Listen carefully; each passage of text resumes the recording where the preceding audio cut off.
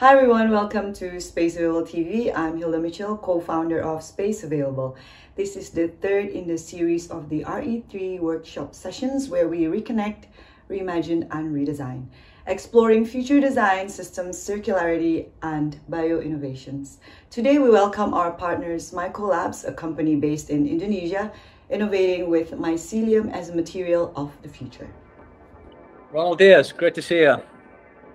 Yeah, my pleasure. Where are you calling in from? I'm in Bandung currently, at my house. It's nice. So yeah, Ronaldiaz, let's just take a step back to when we first connected. So back in 2018, Yes. if my memory serves me correct, we met at Dutch Design Week. Yes, in Eindhoven. That's right. I was there, kind of exploring mycelium, and I was introduced to you from our good friend Dries from the Dutch Design Foundation. And I remember you kind of showing me your watches, your mycelium kind of straps, and you were kind of experimenting with various things. So how did you get into mycelium in the beginning, and how long have you guys been at Mycolabs? How long have you guys been doing this? Yeah, so we started off, I think around 2015. Before that, we actually doing a gourmet mushroom thing. We created DIY mushroom kits called Grow Box, and then started off. We actually getting deeper into down the rabbit hole like Alice, and then we found out that mushroom itself not only can act as a nutritional gourmet food or like superfood, they can also act as other things like forest mycoforestation and also mycofiltration for water and etc. And also one of the possibilities itself is mycelium materials. So my background is actually architecture. That's why our first iteration of mycelium materials or mushroom materials is actually building materials. And then after several projects with several partners, we also found out that it can also act as a leather-like materials, and then it keeps snowballing afterwards. Great. So you explored this material initially for architectural purposes. That was the main ambition. And is that because you were looking for a sustainable alternative, or why mycelium at that period? Yes, we were thinking like on architecture standpoint or like material building material standpoint. We always, or most of the time, we always use virgin materials. So for example, like concrete or like steels, we destroy mountains, forests for it. So we were thinking it should be like it has to be some other like more sustainable alternatives out there. Otherwise, we cannot live like this. So we found out that mushroom or mycelium itself can also act as a replacement or alternatives for sustainable materials. And because it doesn't need a virgin materials, we can use any like cellulosic agroforestry waste. And that's why we think has a huge potential to replace conventional building materials itself. Mm. And when we were first exploring working together a few years ago now, the leather that you were producing, it felt like it was a really amazing thing that you'd produced, but it didn't feel like it was fully ready for market yet. It was kind of felt a little brittle, but the idea was there. And when we sort of look at today what you're doing, which is extremely, I mean, it's incredible. It seems really versatile, durable. Feels great, and yeah, you've come a long way. How's that journey been? Like, how have you guys? Is there a lot of R&D? I'm sure there's been a lot of challenges. Like, how have you managed to get your material from being something that falls apart to being really probably some of the best mycelium material that I've seen out there? Like, how have you guys developed that in such a short space of time? Yeah, so basically, with so many iterations, so rather than keeping our materials to the lab, we directly tested our materials to the market itself. So we collaborate with like several artisans and like creative minds to create to test directly our materials into wearable objects, and then get feedbacks from them. And then afterwards, like that's actually our iteration loop. So we gave the materials, create the products, get feedbacks, like get destroyed, get feedbacks, and then we improve. And then that's the cycles that we've been doing for this past, I think, 3 years. Yeah. And at this kernel, we're just still barely scratched the surface. Yeah, incredible. And I mean, here at Space Available, I mean, our mission is to make space for nature. And as I'm sure you've seen, we work a lot with waste materials. So we extract the sort of plastic waste us humans leave in nature. But we also explore the alternative, working with yourself in the lab, you know, kind of searching for the alternative.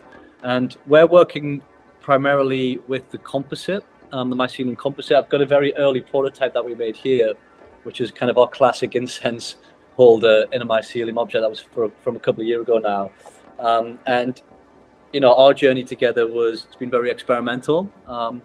It's like all good things, it takes time. But I feel like today we're in a really good place, to the point where we're actually growing furniture together.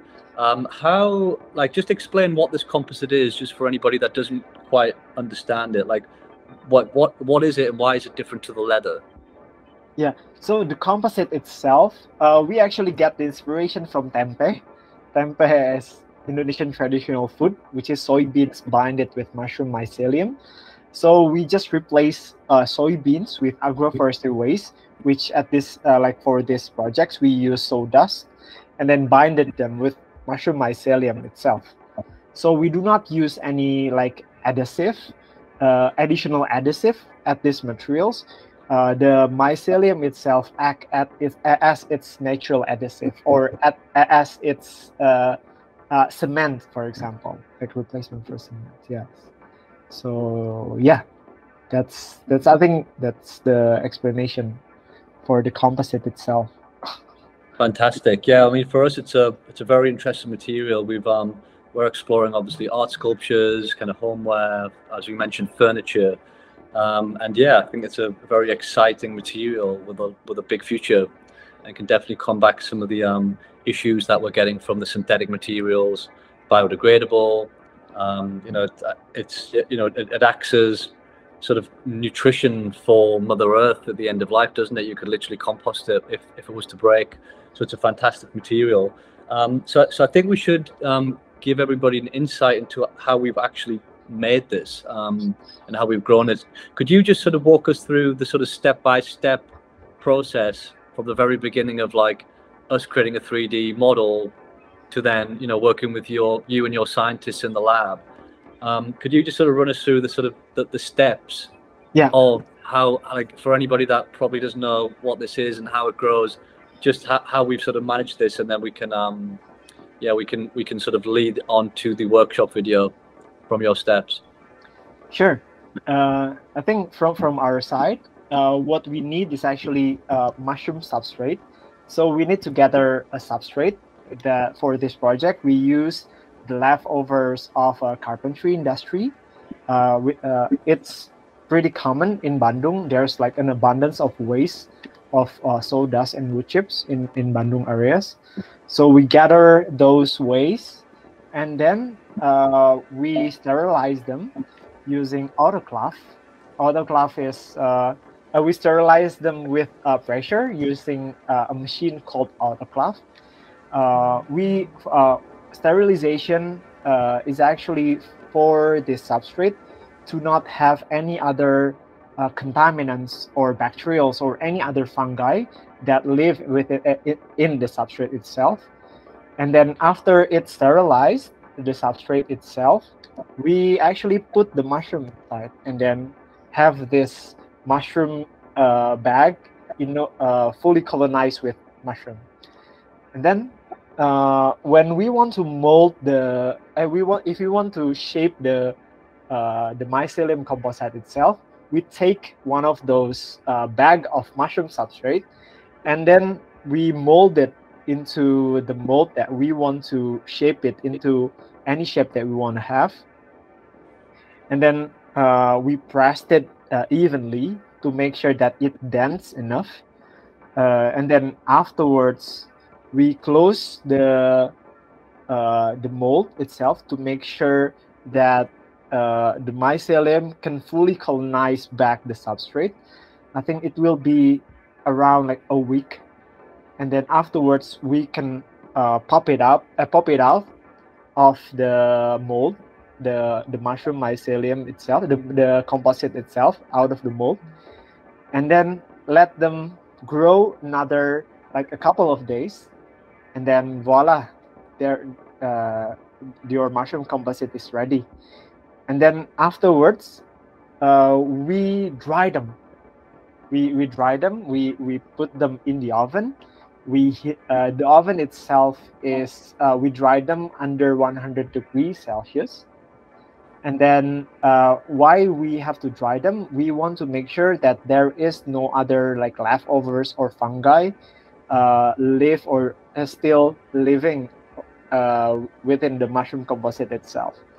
So we dry them for like 6 to 8 hours, and then the mushroom composite is ready. Yes. Fantastic. And then when it's ready, it looks something like this. This is one of our early prototypes, which we're going to show you guys in the RE3 video coming up next. So why don't we sort of get into that now and open up the process so people at home can learn and see what we've been up to. Ronaldiaz, thank you very much.